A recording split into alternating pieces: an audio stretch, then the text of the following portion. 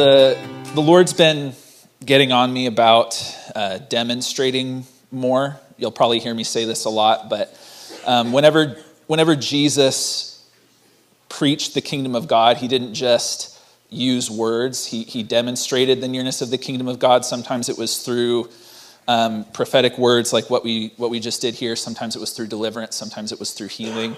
And I figure if Jesus did it that way, I probably don't have a right to reinvent the wheel.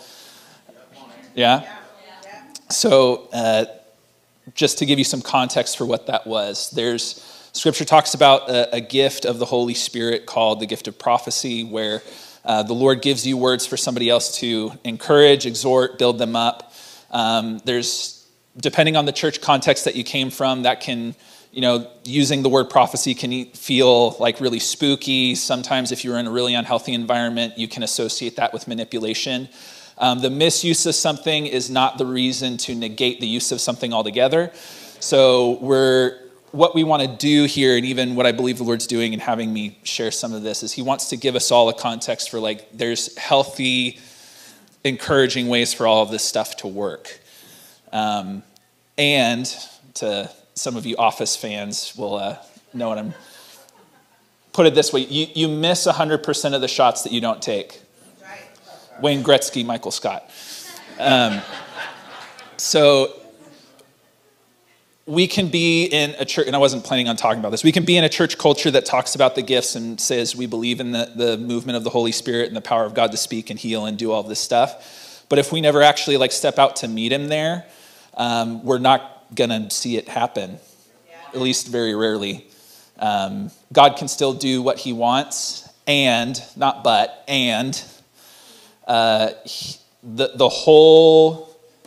totality of this book is him partnering with humanity to release his will and his kingdom on the earth. So it's all of us going on this journey together. Amen.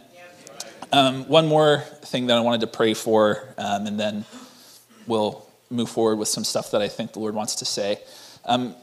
Driving over here this morning, I had a really strong impression that there's somebody in here, probably a couple people. You've got some sort of injury to your right rotator cuff, and I believe that the Lord wants to heal you. Amen. So could you stand up, and who else is it? It can be more than one person. Okay. All right. Okay, so church, if you see somebody standing, there's people kind of all over. Can you put a hand on them? And we're going to pray. And how many of you guys know that when Jesus prayed for the sick, he didn't put it this way, he didn't beg God to do anything. He didn't say, "Dear Lord, dear Lord, if it's your will, could you please, would you maybe consider, might you?" He spoke to the issue and commanded it to move.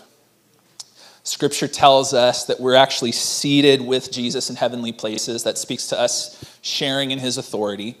So when we pray for the sick, maybe do it the way he did it. He seems to have a pretty good track record. So maybe do it the way he did it. So I'm just going to pray, and you can agree with me. So Father, right now in Jesus' name, we break trauma off of these bodies. We speak to the muscles in the rotator cuff, and we command them to be made whole, that cartilage would be restored, pain would go, mobility would be restored in Jesus' name. We command all pain to leave now, and we release healing in the name of Jesus. Your word says, by your stripes we're healed, so we stand in what your blood and your stripes paid for, and we say in Jesus' name, shoulders be healed now. In Jesus' name. All right, so for those of you who are receiving prayer, can you try moving your shoulder around and see how we're feeling?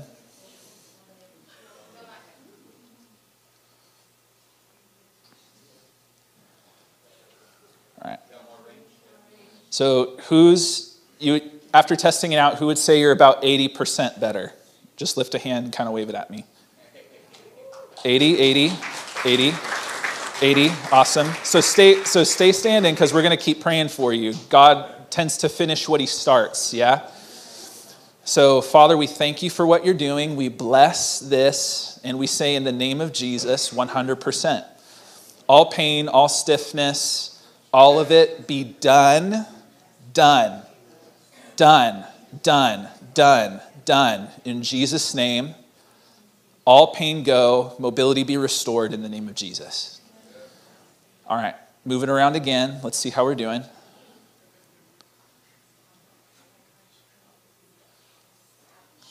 All right, who's at 100? We got 100. Keep moving it around. Who's got 100%? Just wave your hand at me so that everybody can see. We want people to be able to know what God's doing. She's a little bit in shock over here, so she's just kind of laughing.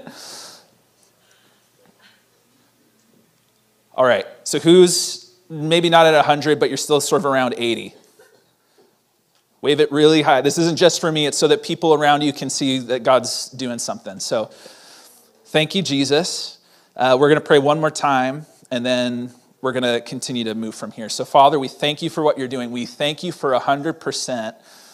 You want to go find somebody to put your hand on? So, Father, we thank you for 100%, and we just speak healing, healing, healing. God, we thank you that this isn't anything about us, but you told us to lay hands on the sick so that they would recover. So we're just doing what you told us to do. So in Jesus' name, pain go, shoulder be restored.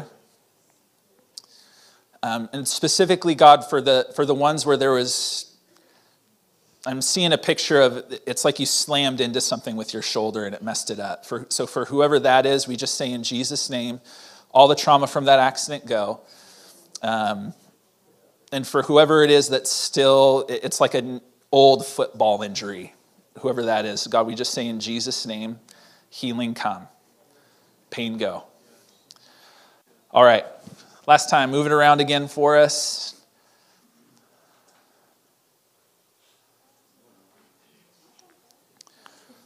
All right, who else is at 100? Anybody else at 100%? That's number 2. Number 3. Number 4. Awesome. Thank you, Jesus. When God shows up and heals people. I particularly like it. I particularly love seeing the faces on people when they weren't expecting it to happen and then it happens. That look of shock is, I could live off of that. So for some of you that might have been really new, might have made you a little uncomfortable, that's okay. But just to, again, give context, when Jesus shows up, Jesus brings healing. So, yes, can we agree with that? So, one of the things, and this is one way to look at the gifts that I've found really helpful. The kingdom of God coming, which Scripture talks about, that's one of the things that happens with Jesus, that happens with Christmas. The advent of Jesus is the advent of the kingdom of God breaking into the earth. Part of what that looks like is the restoration of creation. If you cheat and read the end of the book, you'll see that there's this moment where heaven and earth are no longer separate, but they're coming together and they're one. That's what Scripture talks about with the New Jerusalem coming down from heaven, like a bride adorned for her husband. And then we hear, John hears this phrase rather, and there will be no more tears. And there's this moment where everything that's been wrong with creation gets made right. So that includes not just emotional healing. It does include that, but it's not just emotional healing, it's physical healing.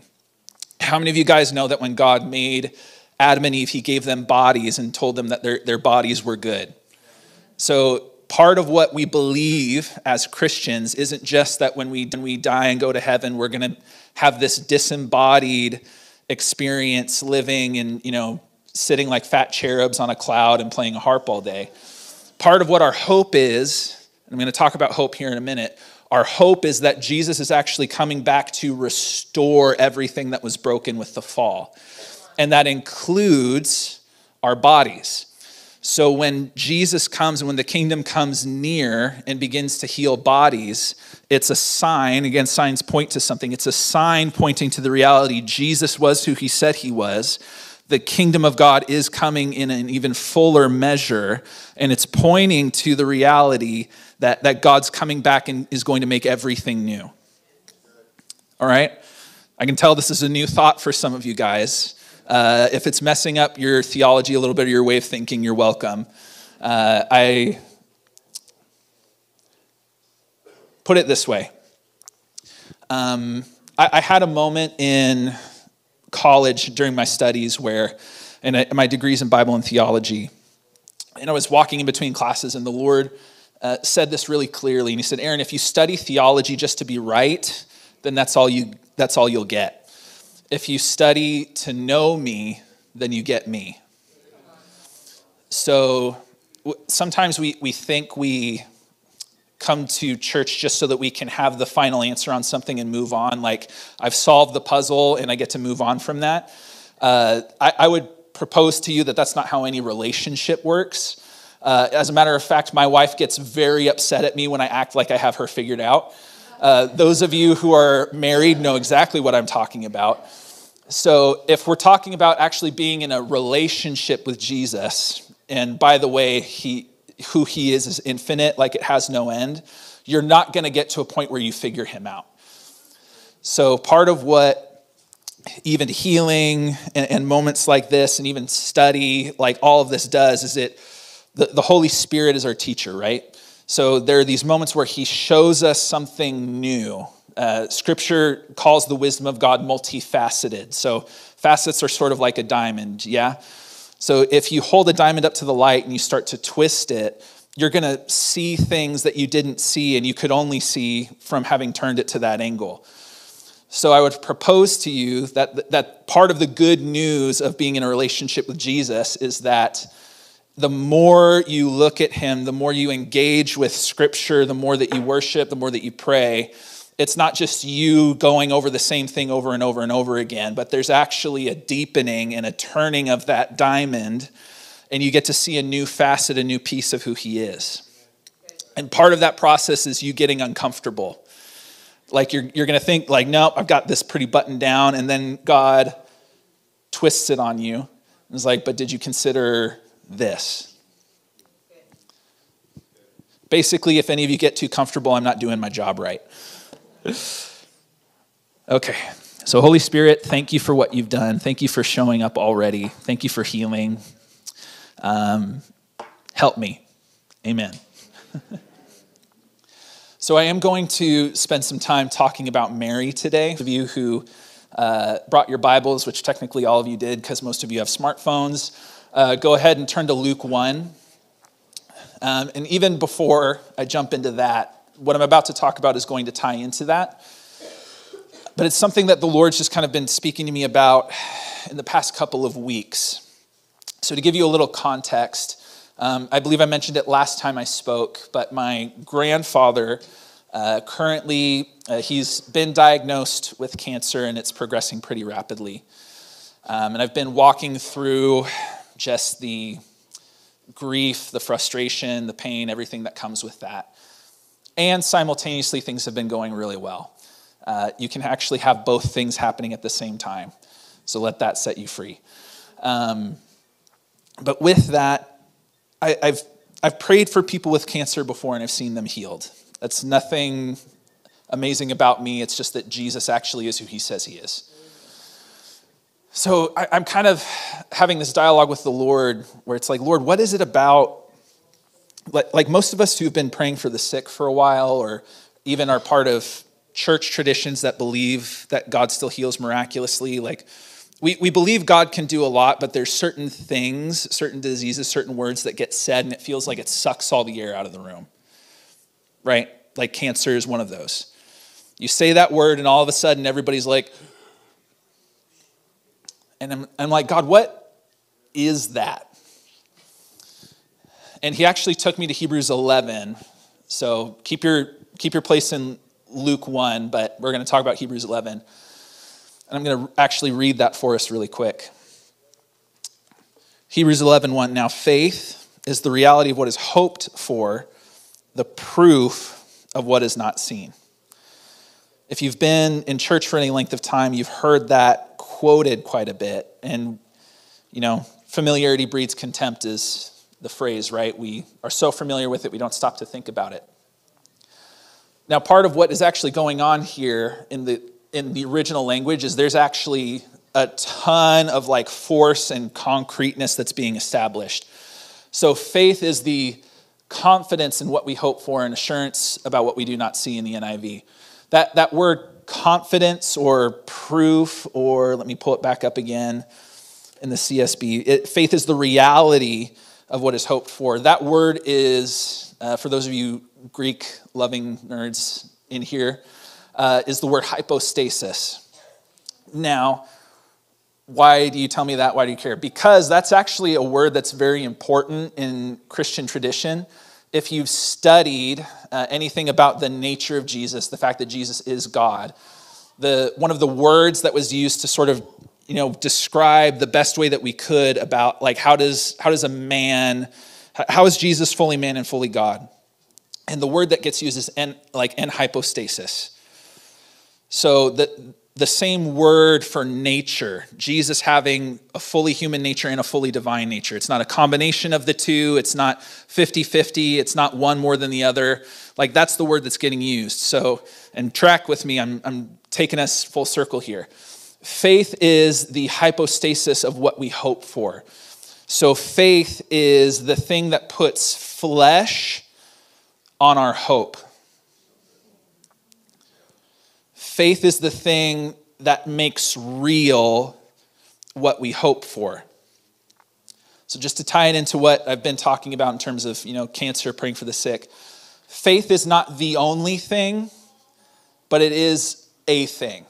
This is the best way that I have to put it. There's plenty of moments in Scripture where Jesus just shows up, heals people, and there's moments in Scripture where he looks to them and says, your faith has made you well. So when it comes to specifically just the conversation I was having with the Lord about things like cancer, there are certain diseases and certain problems that we've trained ourselves to not have hope in. Because we so don't want to get disappointed that we've decided it's safer to partner with hopelessness than to stand in hope and actually believe and then act in faith with what hope says. And this is true for life in general. It doesn't just have to be healing. And one of the things that we tend to do is we so want to oftentimes, and I think so much of this happens subconsciously, we so want to skip over where our hearts are at in the middle of something. We so don't want to even take a gauge for where our hope is at, that we'll try to use faith as sort of this baton to beat ourselves into where we think we should be. We try to drum ourselves up no, I'm going to stand in faith, I'm going to do this. All the while, what you're really doing internally is you're using that as a way to not look at the fact that you are in pain. You're not using it to look at the fact that you're struggling with your hope. And in doing that, so Scripture says without faith it's impossible to please God, right? Then that means that hope is actually very integrally tied into our ability to move in faith and please God. Are we tracking? So hopelessness then is something we have to partner with the Lord to kill in us. And you can turn back to Luke 1. This is going to lead into more of what I'm talking about today. Hope is the thing that actually positions you to be ready to move when God says move. I'm going to read from Luke 1, starting in verse 26. In the 6th month, the angel Gabriel was sent by God to a town in Galilee called Nazareth, to a virgin engaged to a man named Joseph of the house of David. The virgin's name was Mary. And the angel came to her and said, "Greetings, favored woman, the Lord is with you." But she was deeply troubled by this statement, wondering what kind of greeting could this be. Then the angel told her, "Do not be afraid, Mary, for you have found favor with God. Now listen, you will conceive and give birth to a son, and you will name him Jesus. He will be great and will be called the Son of the Most High, and the Lord God will give him the throne of his father David. He will reign over the house of Jacob forever, and his kingdom will have no end." Verse 34, Mary asked the angel, "How can this be, since I have not had sexual relations with a man?" The angel replied to her, "The Holy Spirit will come upon you, and the power of the Most High will overshadow you. Therefore, the Holy One to be born will be called the Son of God. And consider your relative Elizabeth. Even she has conceived a son in her old age. And this is the 6th month for her who was called childless, for nothing will be impossible with God." Verse 38, "I am the Lord's servant," said Mary. "May it be done to me according to your word." Then the angel left her. I'm going to skip down to verse 46. What happens in those in-between verses is just that Mary does what the angel said, basically, and goes to visit her cousin Elizabeth. And upon meeting Elizabeth, basically by the inspiration of the Holy Spirit, calls out, "Oh, you're pregnant and the Lord's doing something." And then Mary responds. And Mary said, "My soul praises the greatness of the Lord, and my spirit rejoices in God my Savior, because he has looked with favor on the humble condition of his servant. Surely from now on, all generations will call me blessed, because the Mighty One has done great things for me, and his name is holy. His mercy is from generation to generation on those who fear him. He has done a mighty deed with his arm. He has scattered the proud because of the thoughts of their hearts. He has toppled the mighty from their thrones and exalted the lowly. He has satisfied the hungry with good things and sent the rich away empty. He has helped his servant Israel, remembering his mercy to Abraham and his descendants forever, just as he spoke to our ancestors." So that was a big chunk of scripture, number one. Thank you for staying engaged. And there's a step there. I need to remember that. I gave a few of you a heart attack. So there's a lot of context going on that's leading up to this moment. And that's why I even went further and read Mary's hymn of praise there, because it hints at this. Put it this way, the song, "Mary, Did You Know?" that we're all starting to hear come on the radio, the answer is yes, Mary did know. You can stop asking the question, she did know. "Mary, did you know that your baby boy?" Yes, that's why the angel said, "And he will sit on the throne of his father David." So what the angel is telling Mary isn't just, "Hey, this miraculous thing's going to happen and you're going to have a baby without, any human intervention." It's saying not only that, but this is actually going to be the Messiah that Israel's been waiting for hundreds of years. Hundreds of years. And we see that exploding off of the page in Mary's heart when she's praising the Lord spontaneously in that moment, because it's talking about all these themes of God hasn't forgotten his promise. He hasn't forgotten the promises he made to Abraham and his descendants. He hasn't forgotten me, meek and lowly me. He hasn't forgotten me. And how does this all tie into hope? And how does that hope position you to respond to the Lord when he comes knocking? So part of what's going on in Luke 1, we don't have time to read through the whole thing, though I would encourage you, please do read it, is Mary's story is happening at the same time as her cousin Elizabeth's story. And if you notice as you're reading through, there's a lot of similarities. Gabriel is visiting both of the parents. So Gabriel's going to Elizabeth's husband, and Gabriel's also going to Mary. They both have these hymns of praise that they release, at different points in the narrative. So the author is really trying to help you see, there's some similarities going on here, but the differences in the midst of those similarities give us a clue to how hope affects our hearts when the Lord comes. So if you actually look at the story of Elizabeth's husband, he's a priest, he's serving, and then Gabriel comes to him and says, "Hey, your wife is actually going to become pregnant, and you're going to bear a son. This is what his name's going to be," the whole deal. And instead of, We see that the responses between both Mary and Elizabeth's husband are very different. Elizabeth's husband, his first thing is to come with all of the reasons why it can't possibly work. Do you know how old me and my wife are? Things don't work the way they used to. Like, this can't happen.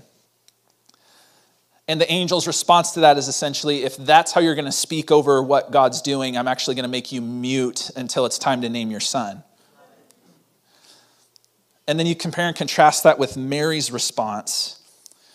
She does have the question, it's like, what do you mean, blessed and highly favored? And also, practical question, I'm not married and I haven't had relations with anybody. How is this going to work? Angel gives her an answer, and then her response is, be it unto me according to your word. And the difference there, I would say, is hope. The difference there is that Zechariah's understanding, or his heart was even in such this, it was in this place of like, yes, I believe the Messiah is going to come. Yes, I believe God can do miraculous things. I mean, I tell myself and my kids the story of Abraham and Sarah all the time. But his response reveals the condition of his heart. His response reveals he's more preoccupied with what he believes to be possible than what God is saying he's going to do in and through him. Versus Mary, and again, that's why I read through the Magnificat, which is just the old Latin name for Mary's hymn of praise there. Mary's response, all the stuff that's going on in her heart is coming out in this moment. And she's talking about this God who's faithful to the lowly, who fulfills all of his promises, who hasn't forgotten Israel. So her heart is firmly grounded in this hope that God's actually going to do what he said he was going to do. Her heart is firmly grounded in the hope that God's going to bring the Messiah that Israel's been waiting for. And I'll put it this way too. You can even know the health and condition of your hope based on how much you think you get in the way. Put it another way. Scripture uses a lot of comparing and contrasting, right? Do you notice that basically every single time throughout Scripture, when God comes to somebody and says like, hey, you're going to be a deliverer, this is what I'm going to do through you, when they come with their objections about how insignificant they are, God doesn't give them a pat on the head and say, you're right, thank you for being humble, but I'm still going to do this. He rebukes them. When he comes to Moses, and Moses is like, I'm not a good speaker, I've got a stutter, they're not going to want to have anything to do with me, I killed, this guy and made their lives more difficult. God doesn't say, you're right, but I'm so awesome and you're so small and, all this stuff. He says, who made man's mouth? Who are you to tell me what I can and cannot do through you? Same thing when it comes to Zechariah. The angel is essentially saying, yes, all that is true. God is fully aware of how old you are. He doesn't need to be reminded. He gets a rebuke. Mary is one of the first few people in Scripture to hear it and just say, be it unto me according to your word.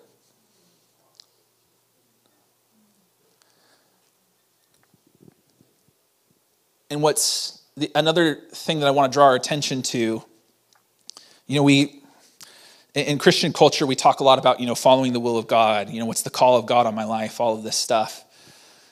And we sort of romanticize it. Some even go so far as to say we sort of worship the idea of calling. We put all of our hope, all of our thoughts about whether or not we're going to be okay in this idea of like, I need to find my calling and I need to, operate in that. Which number one just speaks to an identity crisis that we're having. Your calling and your assignment is not going to exist in heaven. You can have what we would consider a big calling. You can be a prophet, you can be an apostle this side of heaven. You're not taking that with you. So if we're running after that, it speaks to an identity issue that we have That's another sermon. But we try so hard as soon as we get that word or that prompting, we try so hard to make it happen for ourselves. In another compare and contrast moment, that's exactly what Abraham, Sarah, and Hagar did. They got the word, they received it, they're like, cool, but I have to make this happen, and it's going to be in a way that makes sense to me. So Hagar, let's get you pregnant, and that's probably going to be the chosen line that God's talking about. God comes back and says, no, that's not what I said. There's an element of call, like when God comes to you and calls you to something, there's an element of surrender. And that's what we see in the heart of Mary. It's a deep surrender.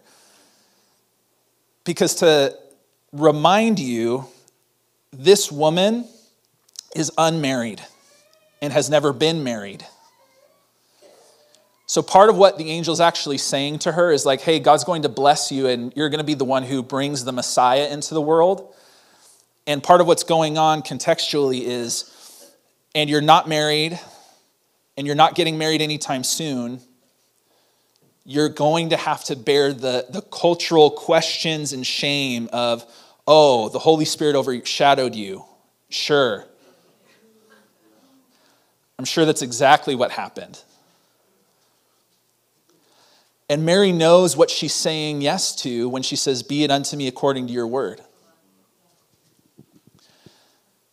So many of times we reach for the call of God and we don't recognize that there's a cost associated with it. And here's another element to think about. We reach for the call of God. We say, God, what's my calling? What's my gifting? All of this. And we've gotten so wrapped up in I need to find personal fulfillment around what God's asking me to do. That's when I'm finally going to be happy, which again is a whole other sermon. But we get so wrapped up in it that we make our calling about us.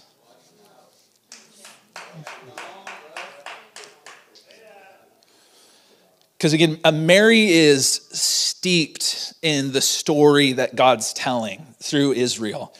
She's steeped in this. That's where her hope is. So while she looks and sees and recognizes the cost that she's going to have to pay of bearing shame, questions, slurs, all of this stuff for the full 9 months that this baby is developing in her womb, and even after that, she knows what she is saying yes to. The other thing that's going on in her heart and in her head is, am I really going to say no to this and cut my people off from the Messiah coming into the world?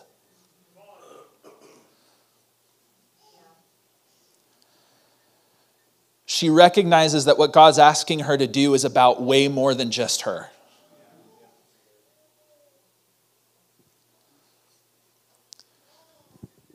Do you recognize that the surrender that the Lord's asking you for, even if you might not be able to see it right now, is actually about more than just you?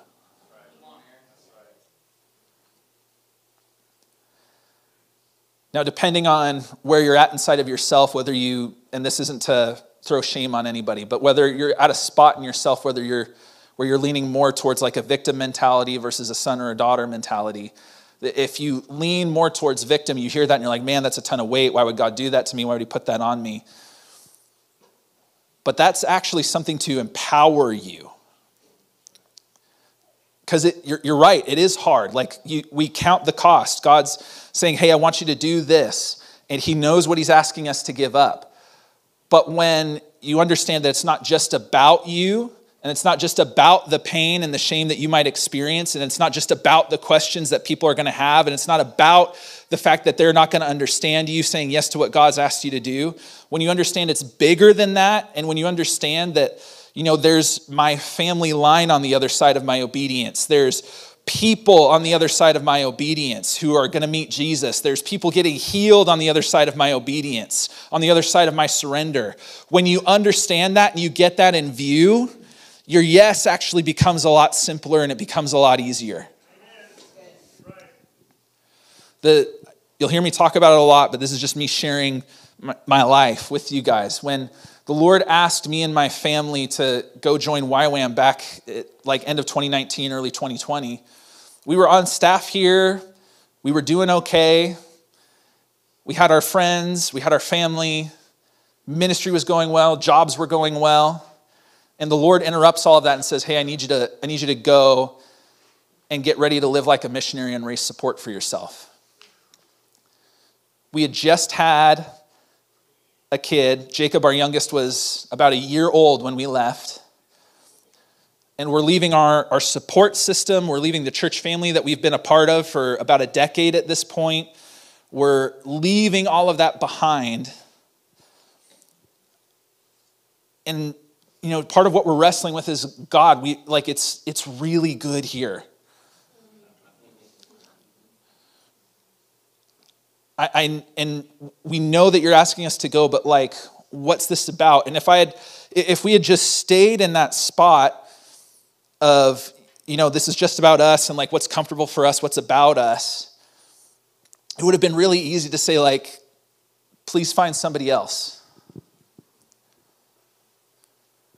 But when you expand the scope of that, not even just to the people that we were thinking we were going to be able to reach at that time, when you expand the scope of it to, my son is going to grow up seeing parents that say yes to Jesus even when it doesn't make sense. That made that decision 1,000 times easier. And I'll say this. You surrendering to the call of God also means you surrendering your right to know how things are going to play out.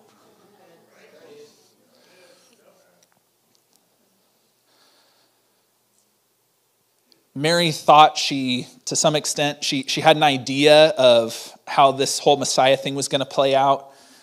It very obviously didn't play out how they all thought it was going to play out. But her surrender to the Lord in that moment allowed, literally the one that we worship, Jesus, to come into the earth. And even to tie it back to my own story that I was just talking about, I can say with full confidence, I would not be ready in any way, shape, or form to be doing what I'm doing right now, pastoring here, leading. I would not be ready to be doing that if I didn't say yes to God's call to go.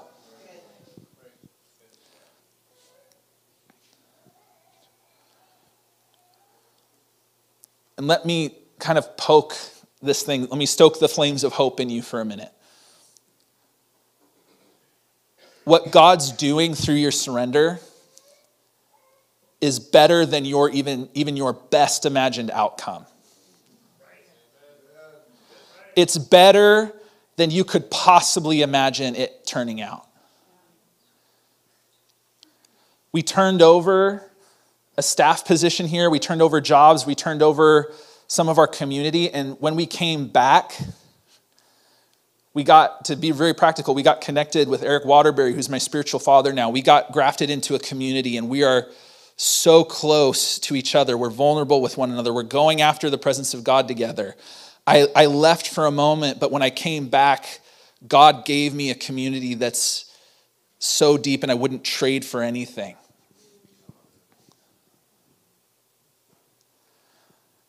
That comes from surrender, and your ability to surrender is tied to how you steward your heart in hope. And that's what Mary did. So if you guys want to stand, I'm going to pray.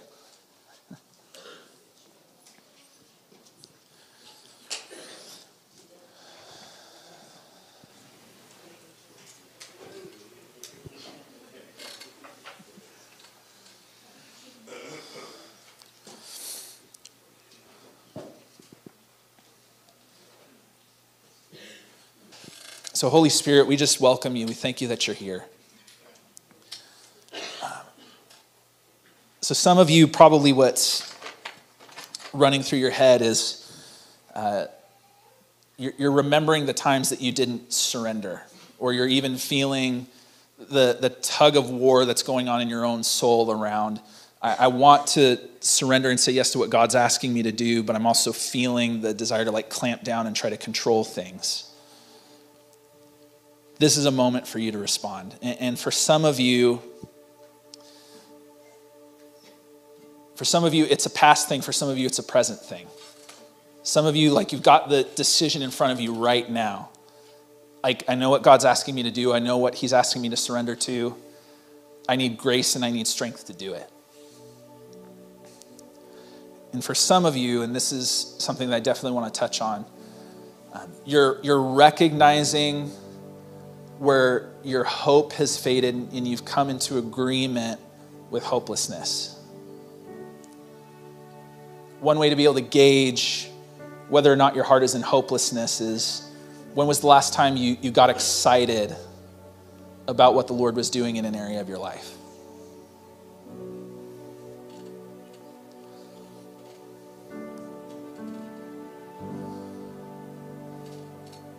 So I want to take a moment to just pray over us, kind of covering those different things. Can you just put yourself in a position to receive, whether that's, humbling and kneeling, whether that's holding your hands out, whatever that is. But I just want to pray for you and have us pray together.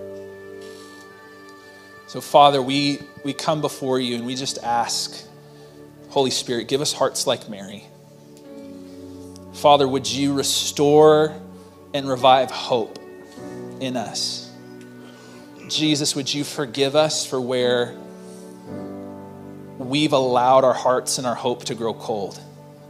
Would you forgive us for where we've stationed our hope in something other than you?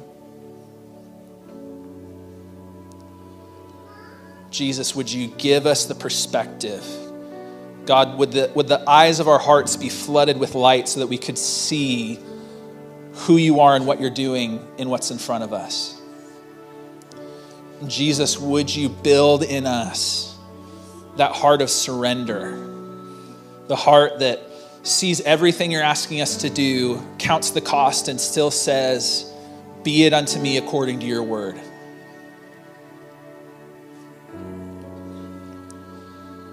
Jesus, show us how to live that out, how to be practical about it.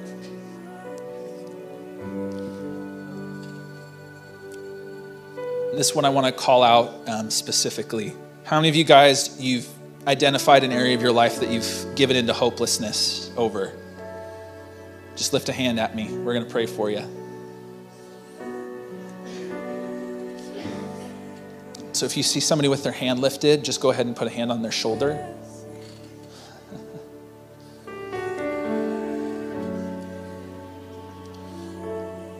So we're gonna pray for you guys. Take a moment to just be with you, lay hands on you. But what I want you to do while we're praying is have a dialogue with Holy Spirit about where did I actually give into hopelessness? Where did that slip in? And then allow him to minister to your heart over that. So Father, right now in Jesus' name, Father, we actually repent for where we've chosen hopelessness over the hope that you've called us to.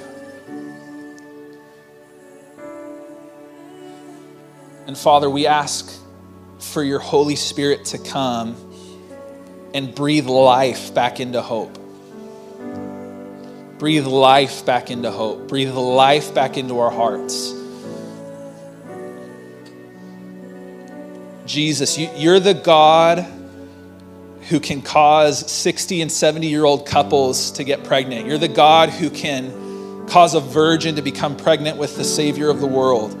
So Lord, we set our eyes back on you, your nature, your character.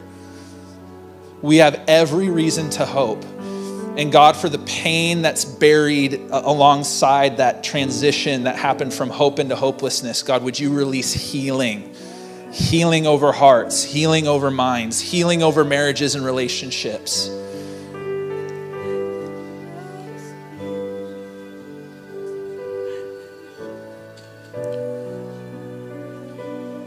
We just ask you for more, Holy Spirit.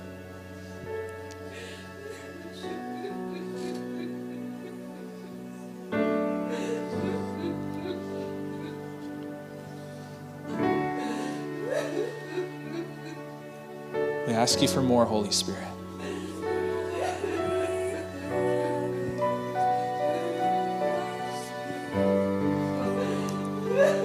For some of you, what might be coming up right now is a moment where God didn't show up in the way that you expected him to. That's happened with a lot of us. And what can happen in those moments sometimes is that life will happen and we don't have reasons or explanations for it, but our response to what happens can be ungodly. And sometimes what happens in those moments is we shake a fist at God, we hold resentment towards him, when he's the only person who can actually bring us comfort in those moments. That's what he wants to do. For those of you who are identifying with that, just pray through, God, I've held this against you. Please forgive me.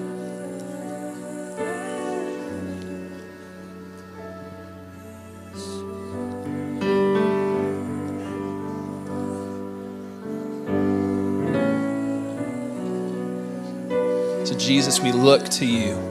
We look to you as the source of our hope.